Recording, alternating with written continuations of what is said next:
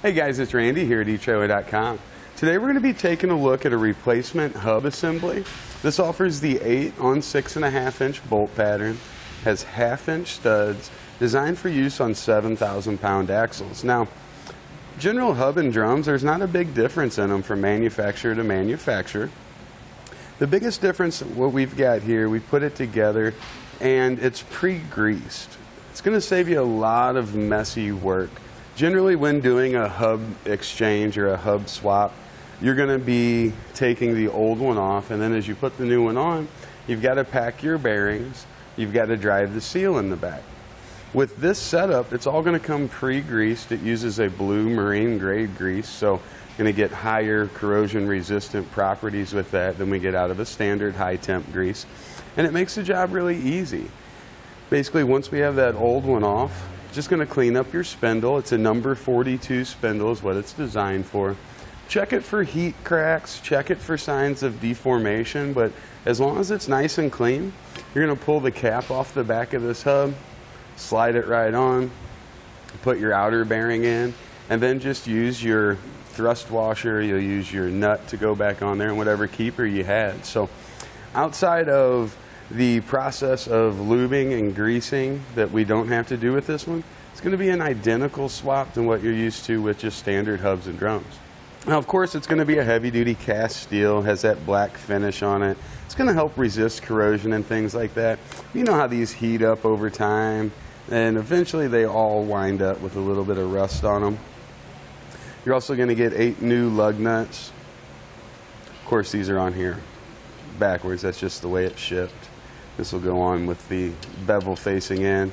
But if you've got any of them that are damaged or any of them that have kind of been rounded off a little bit, you're just going to get that complete replacement. It's also going to come with a new grease cap.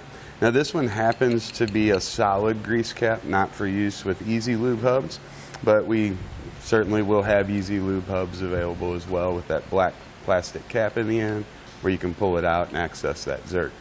A very close competitor to this would be the Dexter hub and drum assembly. Essentially, that one does not come pre-greased, so you have to go through the work of getting it all greased and everything. But it also seems to be a lot more expensive than what we get out of this one. I think we've put together a good assembly here, save you some time, save you some money. Now, in working with customers, get a lot of good feedback from these. It's just a little bit easier, quicker process. They like the fact that it saves them having to go to a shop and having it done. Essentially, shop cost when this is easy as it is to do, as long as you've got a jack and a jack stand and you can get that tire off, all you're going to need really is a screwdriver, a pair of needle nose pliers, and maybe like a pair of channel locks for that bigger nut there. Outside of that, you're in good shape. You save yourself a lot of money and not have to go through the shop cost. I often hear that they work just as well and they're just as high a quality as anything else out there available on the market. And overall, customers just seem to be really pleased with it.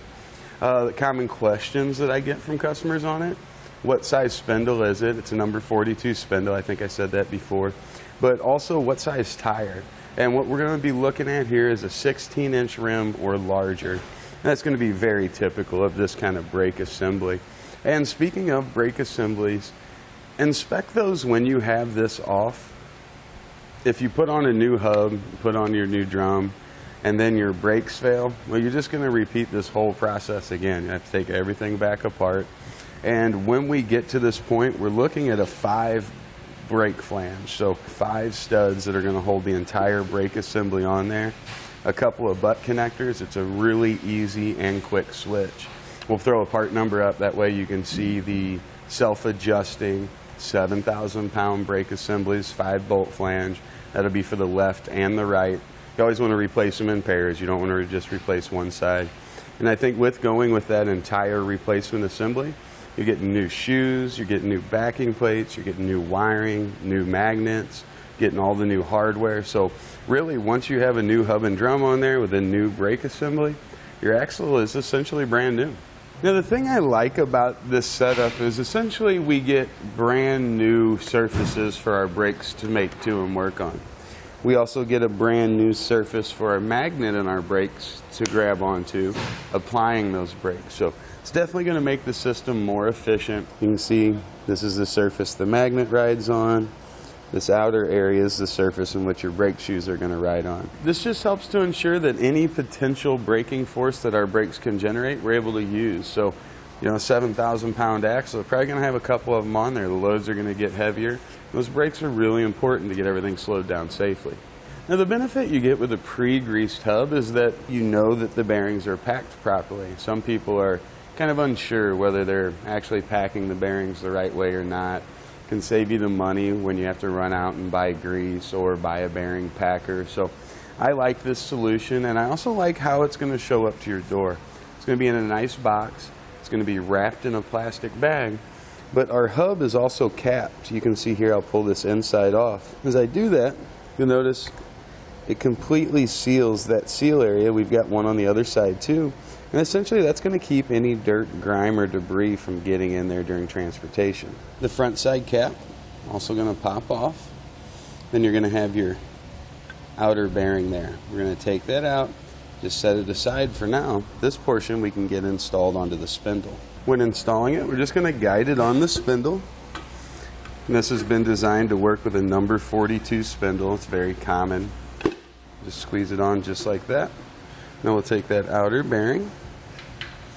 It's going to go in. Might have to give it a little bit of a wiggle to get it started. You don't want to force it. Then you'll want to grab your old axle hardware, bushing, then our nut.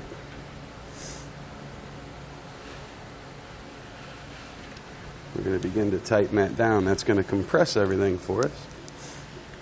Now, I like to tighten it down pretty snug. That's going to bind that up just a little bit.